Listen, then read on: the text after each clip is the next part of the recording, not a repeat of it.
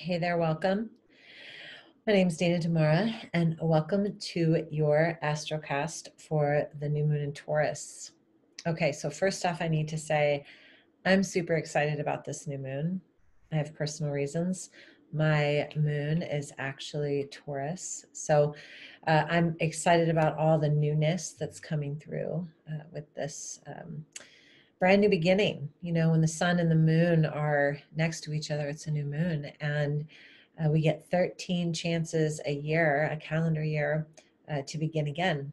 And this new moon is beautiful and incredible and soft. And so this reading is for all signs. It's a general, broad stroke overview of the energy of this new moon coming up.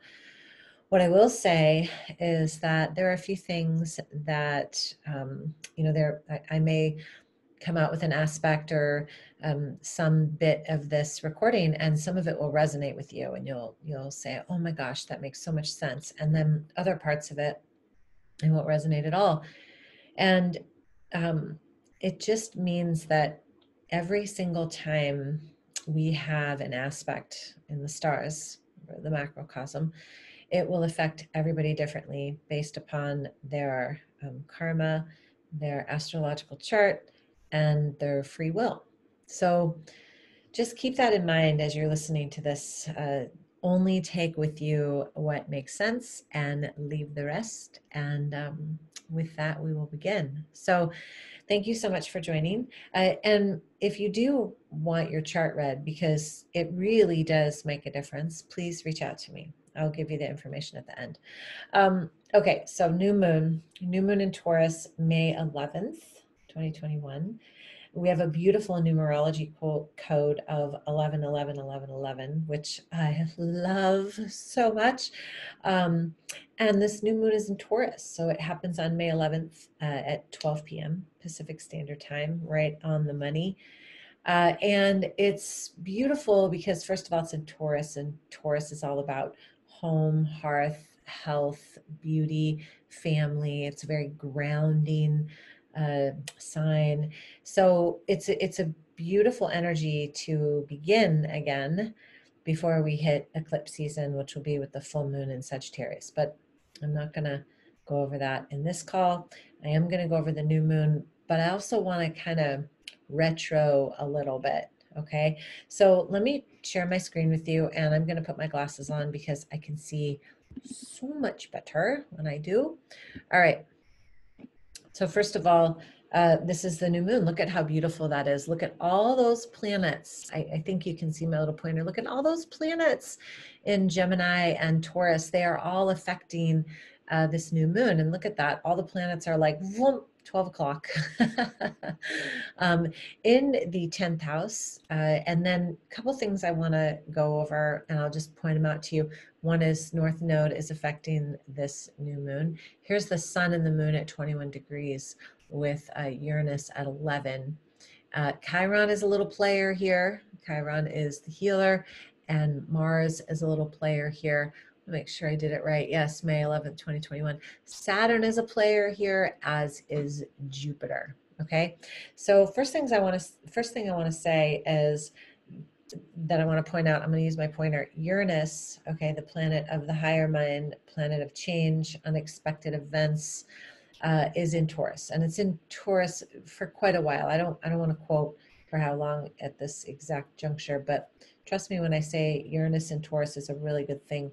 What Uranus in Taurus does is actually amplify our intuition. Okay, so Uranus is the higher mind, Mercury is the lower mind. So Uranus is concerned with our unconscious thoughts, our dreams, kind of the things that we think outside of our realm of normal day to day. Okay, and Uranus is in Taurus right now. So it's beautiful because it gives us the opportunity to really dive into deeper questions about how we spend our time. What are we giving up to God and to the universe, right? So lots of opportunities to be able to make some shifts here. One thing I want to say is with that energy, we want to be mindful of how we kind of vacillate between divine will and free will, right? So um, allowing ourselves to, yes, set intentions and say, this is what I desire, and this is what I dream about, and this is what I love, and this is what I've been, quote unquote, manifesting. And at the same time, allowing ourselves this space to pause and then say, well, hold on, there's a bigger player here, and that would be divine will, and giving it up to the grace of God. So with this new moon, there is a balance between the two. And I think I'll stop share for 1 second. So in that balance between the two is really where you want to be. And where you want to be, the balance between the two is presence. Okay, that's not presence like Presence. It's presence like Presence. I think that's how you spell it. So this divine sense of presence, this idea of being present in the moment, in the now, listening to our intuition, allowing ourselves that space for observation of our thoughts, and then also observation of our motivation behind what it is that we desire. Okay, so I hope you're taking notes, because I'm really not sure where this is coming from. So I'm going to share my screen again, and then I'm going to go over just a couple other little things that are really important to understand. And I'm going to go a little backwards and a little forwards. Okay, so first of all, I talked about this. I think I talked about it in a post a couple weeks ago. It may have been in the full moon, doesn't matter. The thing about May that's really interesting is that there are a few planets that are what we call out of bounds. Okay, so we have Mercury, Venus, Mars, and the moon all out of bounds. And what does out of bounds means? And they're out of bounds for almost the entire month of May. So what it means is, like, if the sun is the ruler of all the planets, and all the planets have like certain essences of kind of what they do and how they support, they're kind of like out of bounds. Like, I think of it this way, like when I was a kid, I think I'll stop share for just a second. When I was a kid and I was growing up, when we had to come home at night, my dad would whistle, and we knew it was time to come home. There wasn't like a app on a phone or anything, or a timer. It was like we heard my dad whistle, and we knew it was time to get on our bikes and come home. If we couldn't hear him whistle, we were out of bounds. And we probably got in trouble when we got home, So the idea of these planets being out of bounds means that they're kind of acting the way that they want to act. They have this certain essence, but they might be getting a little unruly or a little amplified in their essence. Okay, if that makes sense. And just think about it. If you were, under 12 and you could ride your bike far away, like I could, it's like that. Okay, never, no, not malicious, not getting in trouble, just allowing yourself to think outside the box for a little while. And that's the whole month of May. So again, I'll tell you what they are: Mercury, Venus, Mars, the moon. Moon is emotions. Mercury is communication. And Mercury is going to go into retrograde here soon. Venus is love, beauty, abundance, and Mars is the initiator. Okay, so just know that as you experience things this month with Uranus and Taurus, and then those 4 planets out of bounds, you may have some like really interesting things happen, and just allow it.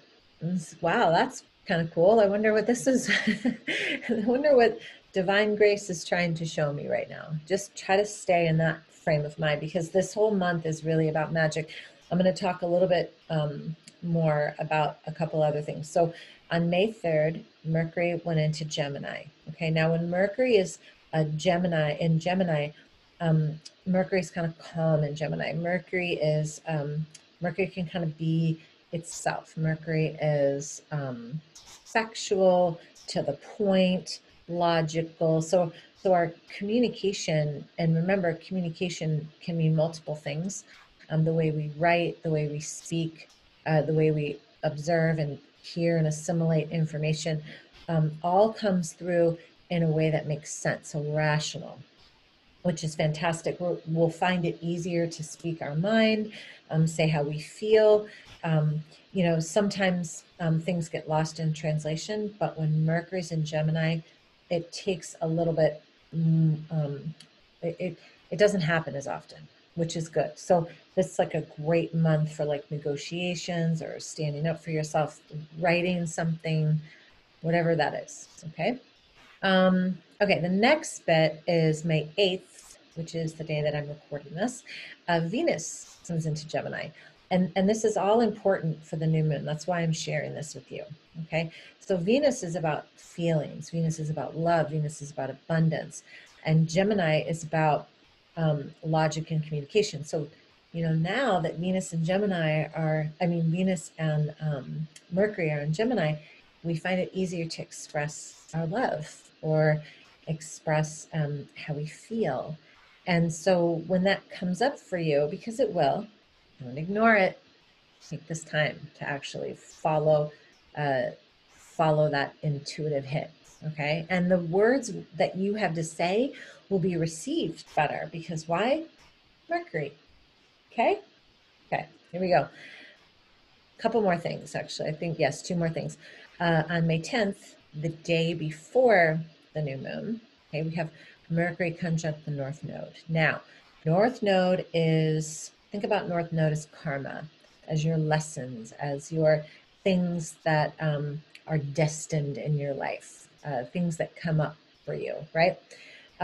So when Mercury conjuncts the North Node, you feel this pull toward your, it's going to sound silly, but I'm going to say it anyways. You feel this pull towards your destiny, like chance meetings, chance encounters, synchronicity, dreams, signs, whatever you've been potentially thinking about or imagining for yourself, you'll start to be pulled in those directions. Don't blow it off. Don't ignore it, right? Listen, pay attention, because everything is leading you in some way, shape, or form. Okay, so just know that it could come through like an aha moment. It could come through a chance encounter. Just pay attention. Trust me on this one, okay? I want to get into the new moon, but I want to say one more thing. I have all these little notes. You guys are going to laugh. If you saw my notes, you'd say, I can't even believe that she reads this. Okay. A couple days after the new moon, and this is important, a couple days after the new moon, we have Jupiter entering Pisces. Now, why is this important? And I have some dates for you. I think I have some dates. Because of all we have eclipse season starting at the end of the month, with all those planets out of bounds, we're going to have Mercury in retrograde, Saturn will go into retrograde, and then Jupiter goes into Pisces. Now, this is super cool because Jupiter only changes signs once a year. And when it does, it pretty much sets the tone for like a topic we want to focus on. Okay. So on May 13th, which is kind of cool because it's the very first day of our Joshua Tree retreat, which I didn't plan it. I never plan these things, and it just blows my mind when it shows up. This was my aha moment. Of course, I'm starting the Joshua Tree retreat on May 13th, and bam, Jupiter goes into Pisces. This is why it's important. Jupiter is in Pisces. It'll go retrograde in June. Okay, so it does go into June, but then it will come back in to Pisces. Okay, and it'll be in Pisces through 2022. The great news about this is Jupiter's so happy in Pisces. It can exemplify its lighter aspects, such as wisdom and spirituality and knowledge and expansion. So, think about it this way. The last 2 years, Jupiter has been in Capricorn, okay, which is my rising sign. Capricorn is very rule-based, very dogmatic, very earthy, very like, we're going to do it this way and we're going to go slow and steady, right? That's where Jupiter spends. So it's good because it sets a tone and it allows us to kind of make plans and think about things. Jupiter gets into Pisces, the sign of like intuition and psychic abilities, and it's like magic can happen. Okay, so what I want you to think about um, is maybe some of the plans you've set into motion, and stay with them, stay the course, warrior Jedi. um, and have a sense of faith and optimism, and um, use this sense of expansion, this like deep awareness of the heart to kind of propel you forward. Okay, because you're going to have all the support from Jupiter in Pisces. Okay, so now, new moon, May 11th, 12 p.m. Pacific Standard Time. Ready? This is a really positive new moon for several reasons. One is that May 11th is an 11, May 11. It also coincides with 3 planets at 11 degrees. This is where I'm going to show my screen. I get so excited about this stuff. I'm such a geek. And I say geek in a really positive way. Like this, if this is what I'm geeky about, I'm pretty proud to be geeky about this. Uranus and Taurus, 11. See that? Chiron in Aries, healing, 11. Mars in Cancer, 11 degrees. So you've got 3 planets in 11 degrees. I feel like I'm missing one. Let me see. Oh no, that's right. So Mars and Chiron at 11 degrees. And then you've got Mars actually sextiling Uranus, okay? And they're at 11 degrees. And so 11 is a gateway, it's a portal, it's new beginnings. So not only do we have this new moon as a new beginning, but we also have 11, 11, 11, 11, 4, 4, 4, 4, 4 portals of new beginnings, okay? So brand new, exciting opportunities coming through. Be open. Remember I said at the very beginning of this recording to stay present. Presence, presence, presence. Be aware. Be aware of synchronicities. Be aware of your breath. Be aware of your choices. Be aware of the people in your life. Be aware of what is happening, because not only that, but there's also a couple other aspects I want to show you. But this moon is, well, the only word I can think of is magic, right? Because Taurus in and of itself is a sign of abundance and sensuality and grounding and finding pleasure and joy in life. It's about security. It's about aligning your values with your soul's calling and really allowing yourself to kind of get into a groove of how you want to live this life. And with that, you know, if this were Aries, it would be like a charge forward, right? Taurus knows to allow.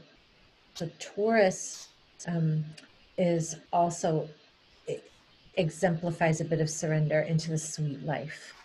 Okay, so the energy that we're feeling with this new moon is pointing us in the direction of being in a space of recognizing the magic in life.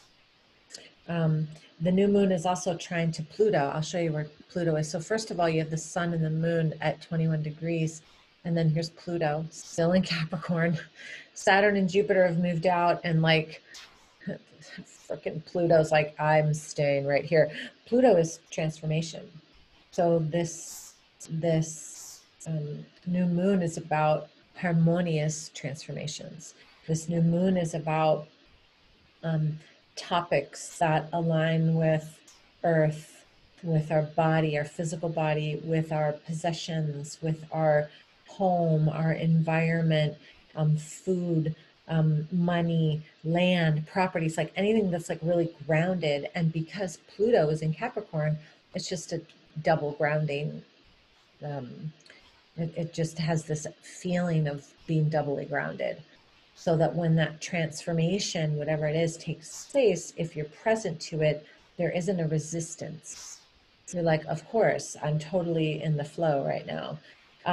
Super, super positive, powerful, sweet energy. Ride this wave because we're going to start eclipse season and we're going to start with some retrogrades. So ride this wave and be present. I mean, look at all of these planets clustered together. Okay. The other thing is you've got Chiron in Aries. Chiron is going to be in Aries for like, I think 8 years or something crazy. And if you have Chiron in Aries in your birth chart, you're going through what we call a Chiron return. And if you're resisting it, you're having a hard time. Don't resist it. Just kind of laugh about transformative things that are happening. I know they can be uncomfortable. I have Chiron in Aries. I'm like laughing almost every day. But this is a beautiful aspect that will allow for healing, like flat out healing. I don't want to talk about the eclipse. I wrote a little bit about the eclipse, but I don't want to talk about it. The new moon actually, not yet anyways. The new moon sextiles Neptune. So see, here's Neptune over here. Neptune in Pisces heightens your intuition, it heightens your imagination, it heightens your psychic abilities and your creativity. So with this new moon, if you spend some time acknowledging that, you will be guided in an intuitive way that will again lead you to this. I said this in the beginning, like you're a destined path for you. You won't resist it, and you can ground in it because it's a new moon Taurus and trine to Pluto and Capricorn. But you have to have that sense of faith and optimism, even if you don't necessarily agree with or understand changes that are happening. Remember, Uranus, unexpected changes. So greater empathy and receptivity and allowing yourself to remember that you are this microcosm of the macrocosm will point you in the direction of,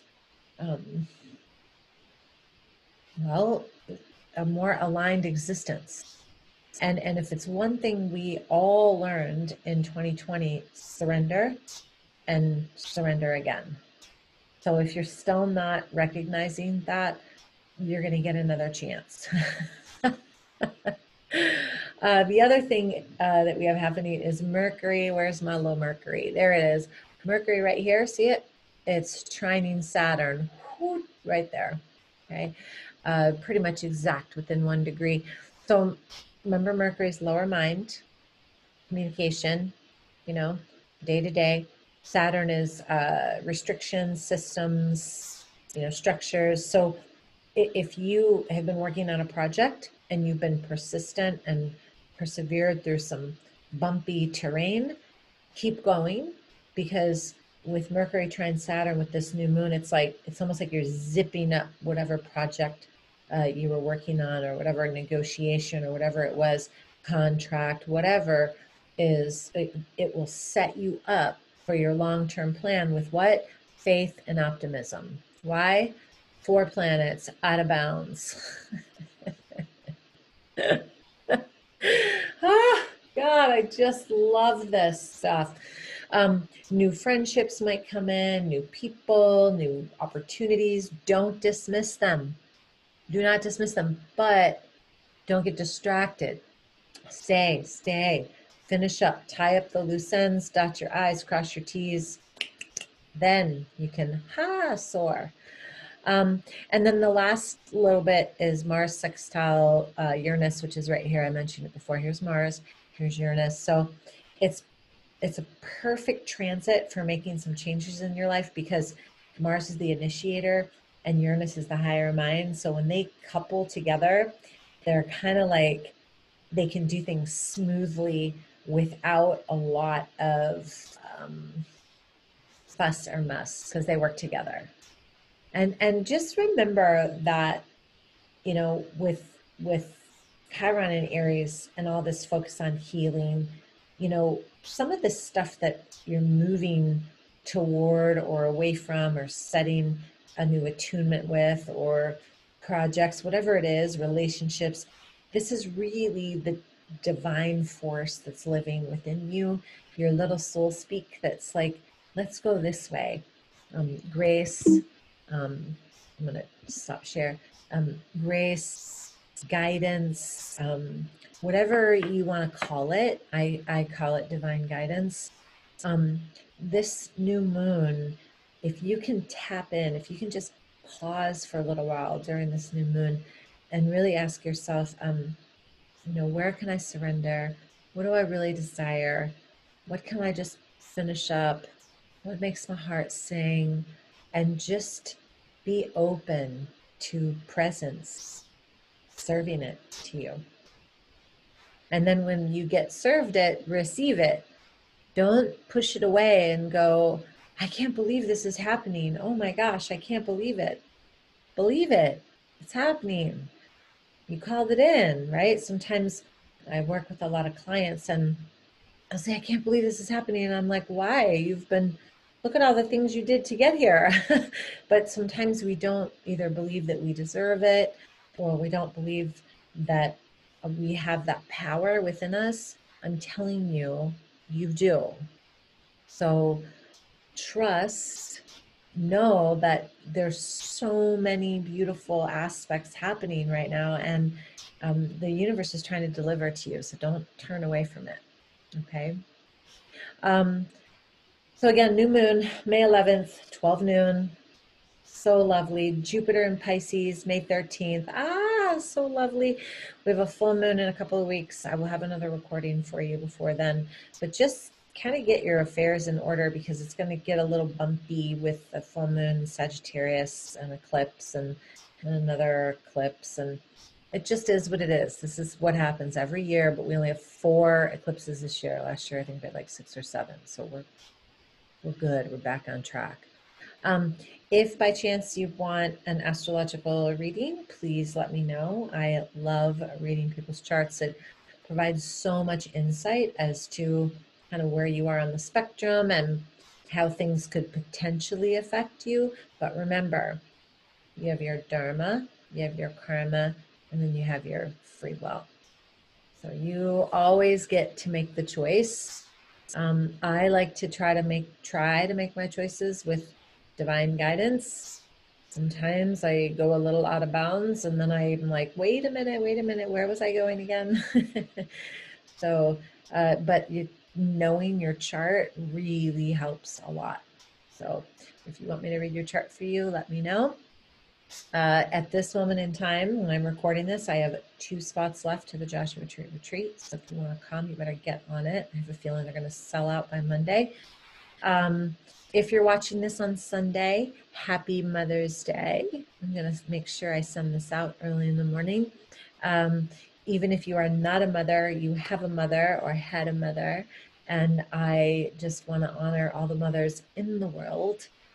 Your work is very much appreciated, and I'm sending you so much love. Reach out if you need any support, danadamara.com. In the meantime, have a beautiful rest of your day. Mwah, mwah, mwah. Namaste. Take care, you guys.